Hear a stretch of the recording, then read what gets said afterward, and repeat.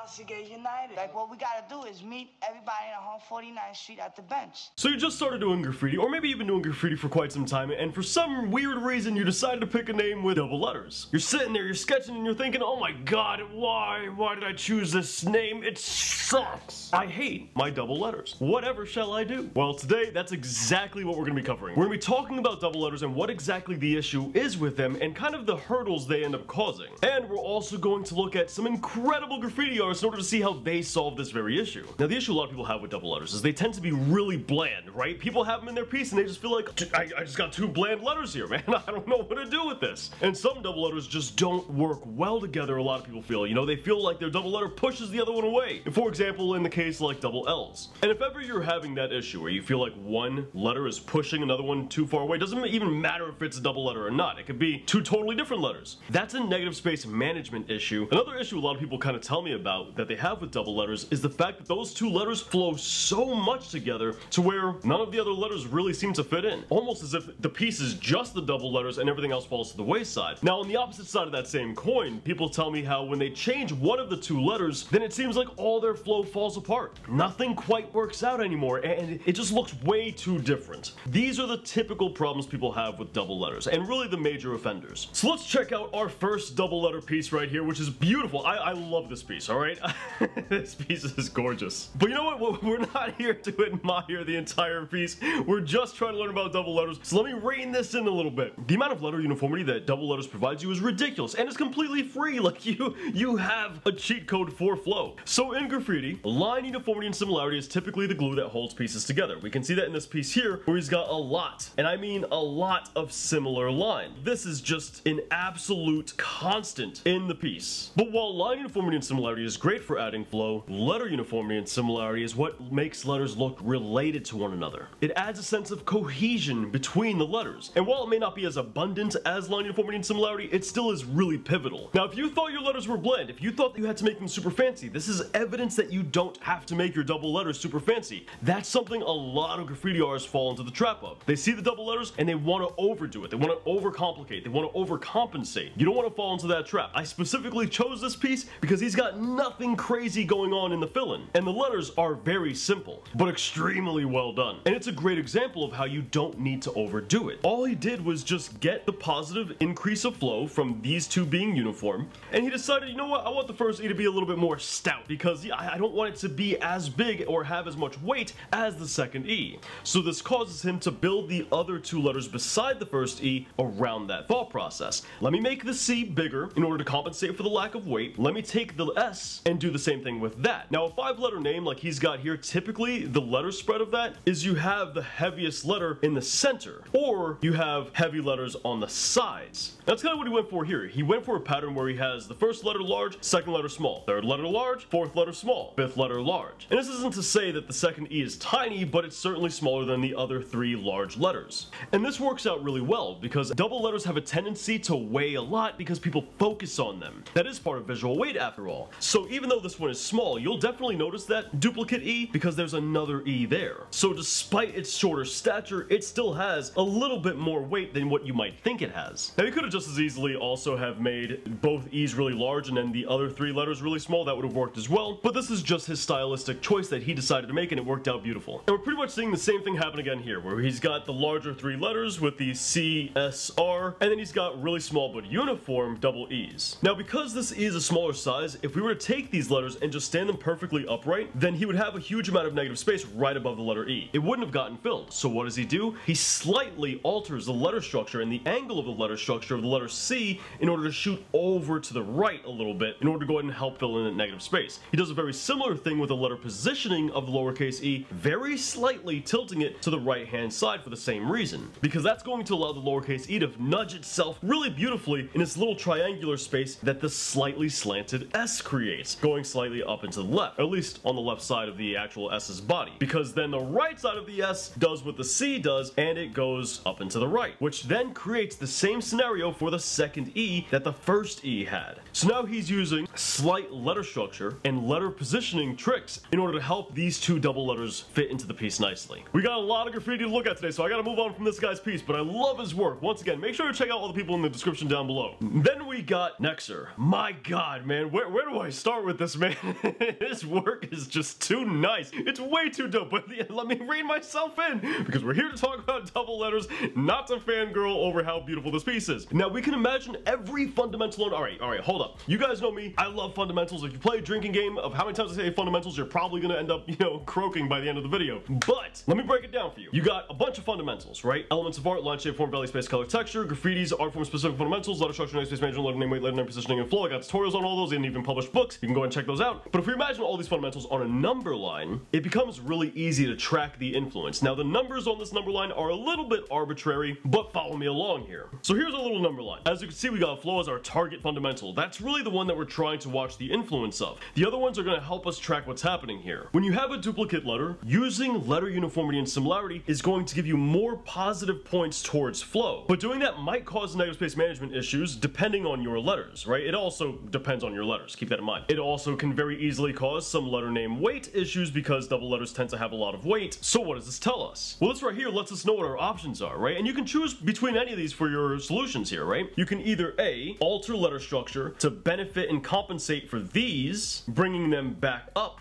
You can use letter name positioning to once again do the same, which would help compensate for this. Or you can make slight alterations to one of the double letters in order to knock flow down just a little bit, because we have more ways in order to increase flow, like line uniformity and similarity. But it'll also help compensate this just a little bit. But this is all assuming that you're doing the fundamentals right. And this is all assuming that you understand the fundamentals and how they function in relation to one another. So you more advanced graffiti artists, you guys will be able to do this. But if you newer graffiti artists, I highly recommend the first solution, which is keep things simple. For the love of God, do not overcomplicate it. We can see right here that not overcomplicating things works. It works. That is a lowercase e. It is clear to see it. It's really simplistic. That's part of the power of a double letter. And this is partially the artist's responsibility to become okay mentally with not overcomplicating it. Overcoming that hurdle and having the skill, trust me, having the skill and the knowledge of art to know when not to overcomplicate things. That's as much of a skill as being able to draw the letter itself. And it's a skill that he definitely flexes here, because look at how dope this N is, right? So he's definitely added a lot of style to the N.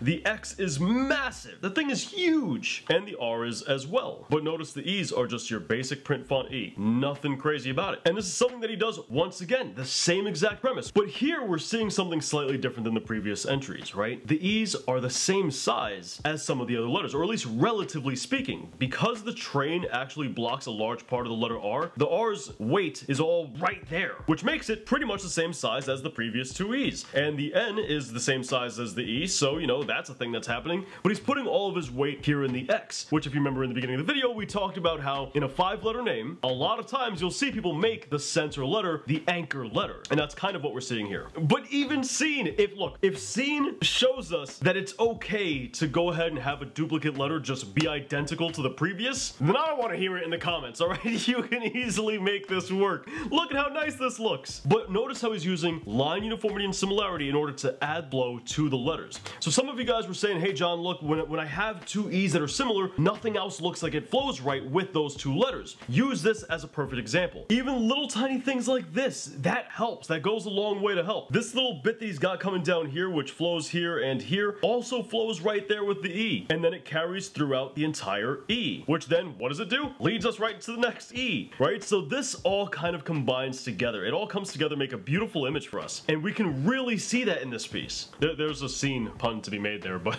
I'm not gonna be the one to do it. So he's using line uniformity and similarity through the S and the N in order to kind of make them flow with the two E's, despite the case that this may not have the most letter uniformity and similarity. So it still works out beautifully. Pancakes or waffles? This might seem like a random question, but I'm gonna choose waffle because this piece is dope. All puns aside, I love this piece, but once again, I gotta rein myself in. I so badly want to just talk about the whole entire name and I can't. This video sucks. But check out the double F's here. Typically, this is a letter structure that tends to push things further away. You could literally take an alien letter that's not even on this earth and plop it right here for the second F, and the letter F would still say, screw you, I'm pushing you further away. So there's a lot of different ways you can go and handle this. One way a lot of people like to handle F's is they like to say, this is the baseline that I'm drawing here. They like to put the F at a tilt and then take the next letter and put that at a tilt as well. That's a really great way to handle the letter, especially depending on what the letter is. It works out beautifully. And we see him do exactly this. Now, he takes the first F, and once again, he puts it on a tilt, takes the second F, puts it on a tilt. What happens here? It creates a little bit of a pocket right here between the two. Now, he's got to fill that, and luckily for him, the letter F is great at doing so because, well, he's got not only this bit of the structure that can pop down and fill that gap, but he also has that part of the F that can fill that gap, and on the back of the F, he can take this basic box and protrude it through the stem of the M, or the M, what? The F. I know what a letter looks like, and plop that over there, and he's good to go. But let's say you don't have the luxury of having double Fs. Let's say you have double L, for example. Letter L hates other letters. What does he do? He lowers the letter down ever so slightly, and or you can also raise the next letter up in combination with that to have the L sneak itself right underneath the next letter. That's really an easy way to handle double letters. You gotta think about letter positioning. And double Fs and double Ls tend to be the hardest double letters to handle because of that fact, because they push things further away.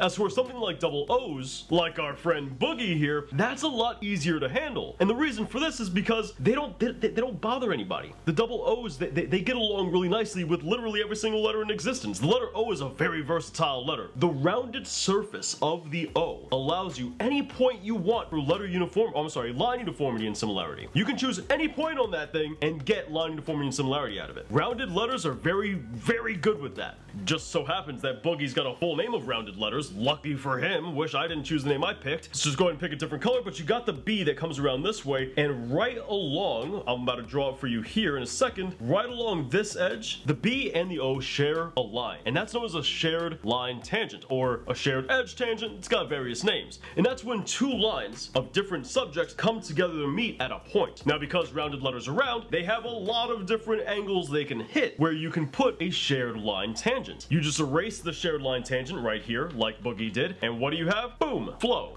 This isn't a double letter, but to show an example of shared line tangents flowing with something that isn't rounded, we can look no further than the G right here with the I right there. They have a shared line tangent right there. So rounded letters literally can flow with pretty much anything you put them by, but that's more of a letter positioning tool that you can use where you take one letter and you make sure it's close enough in order to actually have that shared edge. Now, one of the big issues with double O's, it's one of the more common double letters that you'll see in graffiti, is people, once again, they think it's too bland, it's too easy, but once again, if Boogie can do it, literally, that is just a circle and another circle. If he can do that and it's dope, then you can too. And that's really the big struggle, right? A lot of people, they feel like either A, doing something this simplistic is beneath them, or B, they don't understand style threshold. Now, style threshold is a massive topic. We don't have time to get into it in today's video. But what I will say about it is it essentially is the stylistic level of one letter versus another letter. And as a result, it's the stylistic level of your whole name. One singular name, typically speaking, will have a certain threshold it functions between. So say, for example, you have a straight letter, you're typically speaking not going to have a wild style, you know, G with a wild style B, and then nothing else is wild style, everything else is a straight letter. That would break the style threshold. Now, suddenly the two wild styles wouldn't look similar enough to anything else in the piece and it wouldn't flow. That's what a style threshold does. It specializes in that. That's the whole purpose behind it, is to keep everything